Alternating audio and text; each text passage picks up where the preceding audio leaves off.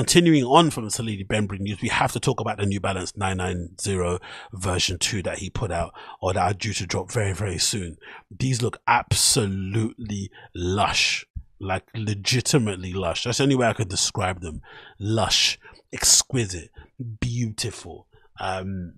Just that whatever that fuzzy suede thing is, that brush suede that he puts on the top, that is really good. Obviously, maybe there's some tie-in story-wise in terms of aesthetic and color blocking when it comes to this and the Clarks, maybe, but whatever this upper is sort of essentially, like I said, like a fuzzy suede or something along that kind of lines. It's so good. You've got this material here on the end as well, which is something you'd see, you know, on the what's it called, the pleats? Is that called the pleats or lettering on varsity jackets? The addition of this 3M little hit here on the front, I think it's 3M towards the front here, is really nice. You've got the addition of this really amazing mesh, which looks like a plastic mesh webbing with an underneath of mesh underneath, so it kind of gives it this sort of like sock dart kind of a feel, which is quite cool. I do like the addition of this tone on the front here. You got this kind of washed out pink and this sort of like violet here, which kind of gives it a good hit. I feel like Salehe Bembury does a good job with the laces and the thickness of them. I feel like these would be a good length lace and the weight to kind of tie these and make them look disgustingly good. The little label here with his name on it is a nice little you know, nice little narcissistic hit there to remind everybody that you're not some regular Joe. So I do like the look of those, but they legitimately might be my favorite so far that I've seen from him, and they legitimately look nice, like legit. And that's because I'm obviously a huge fan of the 990 V2s. Definitely might be up there with my favorite all-time New Balance model, maybe up there with the classic 574s. But Jesus, these looks go so good. Look at that.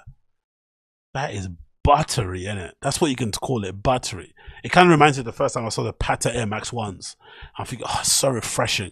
This looks really cool because, again, this 990 V2 I feel like has been oversaturated, or maybe New Balance has been oversaturated. I feel like I've seen too many New Balances out there in the market and it's getting a bit boring. But when they do it right, they do it right. And this collab is really up there, man. This is so nice. It's basically all pink for the most part. Yeah, you call that all pink, right? Pinks, purples, peaches, maybe you might call it, burnt oranges or something like that, right? Like, oh, but whatever it is, I'm a big fan of them and I really, really want a pair. These look so good. And then I think that's his motif or logo or whatnot, right? Branding. It kind of looks like, if I'm not mistaken, the fingerprint mark that's on the top of the Crocs, that kind of swirl design. So you see that obviously applied on the heel tab, which is quite cool little hit there. I like that. I'm not going to lie, I really do like that. And then the laces, it comes with pink, it comes with white, and it also comes with that orangey type lace. And I like this mesh. See this mesh here at the front? This is such a good idea. It's sort of like I said, like, it looks like a sort of plasticky type mesh or net that you would see, you know, from a net. And then underneath it, you got this kind of type of mesh underneath it. So you got this double layer mesh going on, which is fucking brilliant. So maybe this might be a perfect shoe to wear if you actually got no flipping socks on, because all your flipping funky feet smell can kind of, you know, slowly seep through the little mesh holes. But I think this looks banging. This is definitely my favorite of his collaborations so far. He definitely smashes one out of the park. This looks so good. Oh, the little cork insole as well is a nice little hit there. I like that. I'm not gonna lie, I really, really like that. And I'm a big fan also of the, you know, the classic sort of logo design when it comes to your name, and just having it in a really cool font instead of having all the bells, whistles and whatnot. It just can easily be stamped and branded on certain places. I'm sure this is a custom font that you probably put together, but I like this and how it sits there alongside the flipping New Balance logo. It'll be interesting to see if he ends up doing more stuff long term with New Balance, if he ends up doing like a Teddy Santis type of vibe.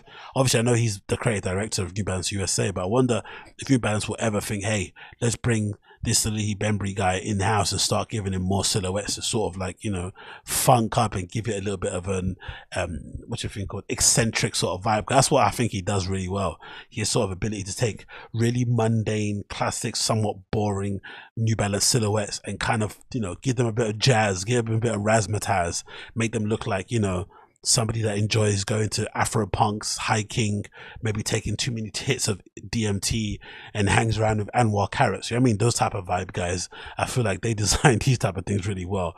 But this looks booming. Even this just little picture thing, right?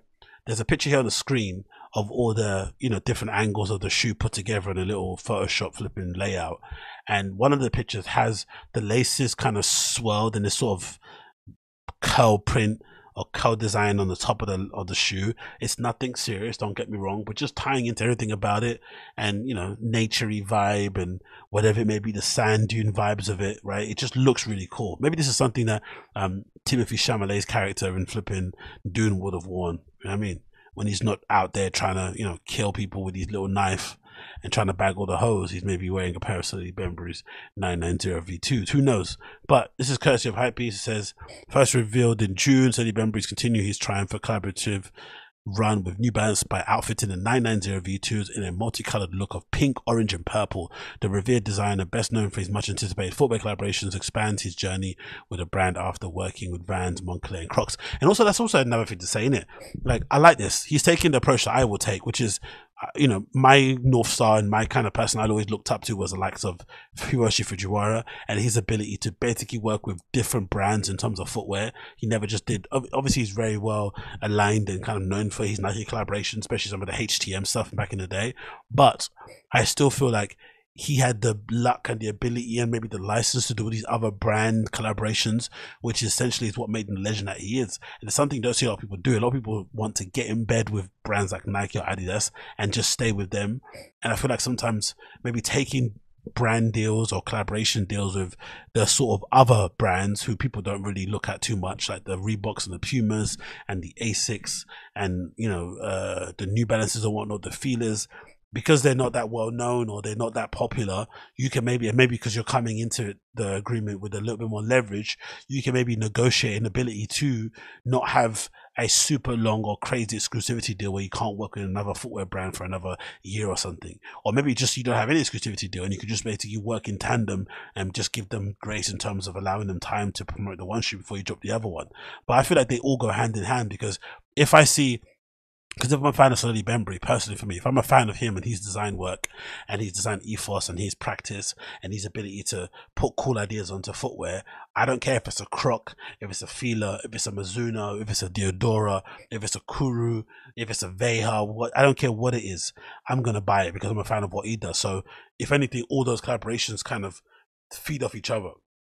They kind of add to the hype, because I feel like this New Balance probably wouldn't have been as popular if that Croc wasn't such a hit, and you know, vis-a-vis the New Balance. So same sort of thing. So I feel like this is a real crazy sick thing that he's done, and hopefully these brands will recognize the power of these, you know, amazing new gen creatives and designers and whatnot, and give them more room to do things with other brands, because I feel like they all feed into each other. Honestly, I really do. I don't feel like they take, you know, they take up any retail space or they take up any of the buying decisions. I feel like a kid that would spend money on a pair of Crocs would also buy a New Balance anyway, because there's so many shoes that come out around the year, all year round, that people go over, especially some of the retros. There's no shortage of people willing to buy. So this idea that people are only going to buy once, or you might affect the ability to sell certain items, it just doesn't make any sense. So give these guys more collaborations, more products, please. This take on a New Balance sees a reflective runner effectively utilizing its layered design with various colors appear throughout the mesh suede and leather upper. But yeah, you can see them there. I think, what's the date? Has it got a date already? I think we have a date, right? Yeah, the release date here. It's getting courtesy of Hypebeast. Look at the official picture with it appearing on this sort of sand dune. That looks incredible, right? It looks like a desert somewhere, like somewhere in America, I'm assuming. The only thing I don't like about this picture, number one, my always main complaint when it comes to footwear product pictures, is the lacing. Come on, man. You're gonna go to all this effort to Photoshop this amazing picture in this amazing landscape or whatnot, and then you don't have the, you know, the decency just to relace those laces. Like, come on, relace the shoes, man. Come on, this looks horrendous.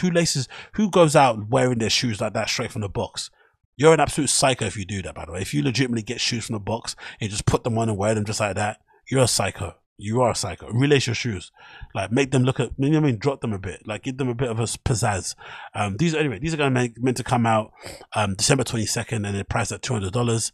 The sneaker with coral pink is inspired by the sand dunes of southern Utah. Okay, let's see that. Let's see if that's true, because people like saying it. This is like when people put like loads of heady words in flipping you know, in flipping cards or the leaflets or menus for flipping art galleries, and they look at the painting, it's like, that doesn't look like anything that you described in those flipping words. But hey, let's quickly check this and see if this is true. Let's see, Southern Utah, was it sand dunes, right? Sand dunes. Let's see if this is true, because he's making it seem like it looks like all pinky and purpley type of vibe. Let's see if this is true. Oh, it is actually true. Look at this pictures. It actually is true. The sand dunes of southern Utah do have the same color palette as Salehe Bembury's 990 V2s. They look exactly the same. Loads of oranges, loads, and imagine seeing it with your actual eyes, IRL, you definitely get a lot of the burnt oranges, a lot of the purple pinks. Look at that. The pink vibe, pink sand dunes, coral pink. That's actually quite cool. I'm not going to lie. So one day, I guess in his escapades out there in the world, which is nice to see also, because I feel like that's probably a good inspiration for the kids coming up, so they're not all going to the same free locations that everyone flipping travels to, which is definitely word to Tyler, the creator, and Salehe Bembury for inspiring kids to go outside of the usual 3 or 4 locations. So I'm guessing once he was out there, he maybe just decided, hey, this would be a good color palette for a flipping color of a shoe. And he took that and applied that onto a shoe, which is pretty sick to see, to be honest. I imagine if that could be a thing that you could do on Nike ID. Imagine if you could, you know how you can do like search on Google by image? Imagine there was an option on Nike ID where you could take a picture of something like let's say a tree with flowers blossoming, and it would give you different variations of colorways that you could apply on a silhouette, like an Air Force One. It'd take those colors and it'd sort of like plot them in different places and give you like a few alternates that you kind of pick from. That'd be pretty sick, because I'm guessing a lot of people that do Nike ID stuff, like we all do, you start off with this wacky crazy idea, then after a while you just get bored of it. It just don't look that great because you want yours to not look, because I know with me, when I did our Nike IDs, you never want them to look too ID-ish. You want them to look at something that someone would actually make, because it gave you a bit of an ego boost, that someone would think these were released, because it means that you were designed a colorway good enough to be worthy of being sold by a brand like Nike. But I feel like if someone could just give you an app that would basically pull pull the colors from a picture and essentially plot them on the shoe, that would be sick. That'd be a great new way to kind of take things to the next level, and those kind of ID type programs that they have out there. But yeah, he's right about the sand dunes. After release, an immediate sellout on the Sponge website, the Salehe Bembury V2 Sandby will be touched down again later. Okay, so there's 2 drops. Learn more about the shoe rollout and campaign construction. Read the original story below. Of course, we got that. We got Thundercat modeling it also. Hopefully, it's not registered licensed music. Let's play it. See what I was saying, because I love Thundercat. Yeah, not going to play that, but you know what it is. Definitely going to be licensed music, but it looks pretty good. It's called Sandby the Time, New Balance 990 V2s, December 8th. Done already. Loads of, good hits there in terms of giving people promo and whatnot. But yeah, it looks cool. Love it. Really good. Yeah, nappiness of the suede. Someone said in the comments, is funny in the Hypebeast comments. Love the nappiness of the suede, bro. Has anyone gone to the Sponge website yet? It appears to have subscribed and need a password to enter. I like these much better than these 574s, and both yeah, of course the 2002 RSs were terrible, to be honest. That may be his worst things he put out. Just something about them which is really appealing. I'm not too sure why. The color is just banging. Let's be honest. The color is absolutely flames. He absolutely smashed it. So I'm a big fan of these. Obviously try and get them when they come out again a second time. Let's see if I'm lucky enough to get a pair. Let's see if I'm lucky enough to get a pair.